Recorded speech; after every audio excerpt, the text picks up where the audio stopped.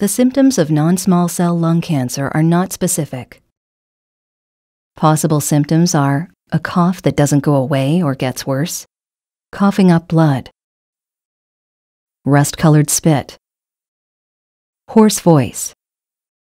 unexpected weight loss and loss of appetite, shortness of breath,